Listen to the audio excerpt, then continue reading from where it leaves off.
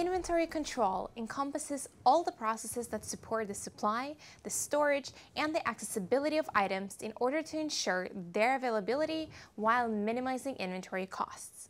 In practice, inventory control covers diverse aspects including the management of inventory, recording quantities of items, their stock locations, and also the optimization of the supply.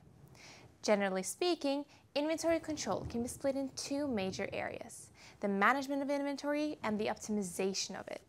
When managing the inventory, the goal is to sustain a high productivity for all inventory operations.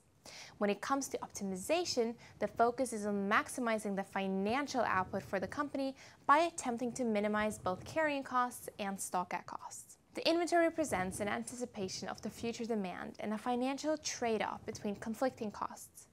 Too much inventory and the carrying costs skyrocket.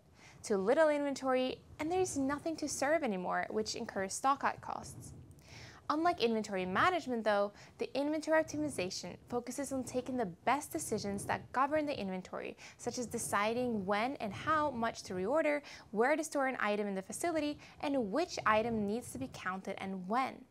The primary challenge of the inventory optimization problem is the uncertainty associated with the future demand.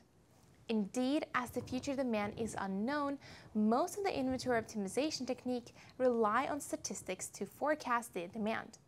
The optimization decisions are computed as the ones that minimize the expected future costs.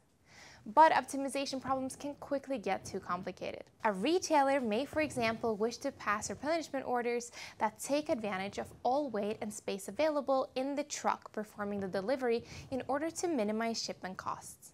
In practice, this means choosing the right mix of heavy items and bulky items. Historically, ERPs have emerged as monolithic solutions to address both the inventory management and the inventory optimization problems. However, the specifications for a good inventory management software are very different from those required to make a good inventory optimization software.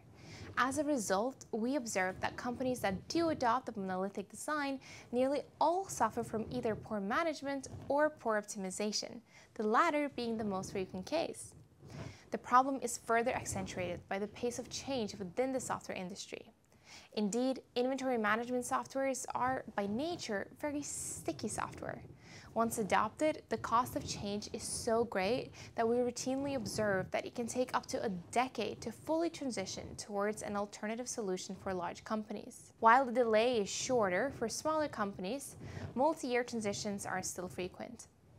This means that many companies operate management software 1 or 2 decades old, losing the benefits that would have brought the latter better solutions presently available on the market. In contrast, the optimization part comes with much lower friction with regards to the cost of change. Indeed, it is usually possible to have multiple systems, each one generating its own set of proposals. For example, the list of items to be reordered, and then defining a process to establish which scope of authority should be given to each of the system.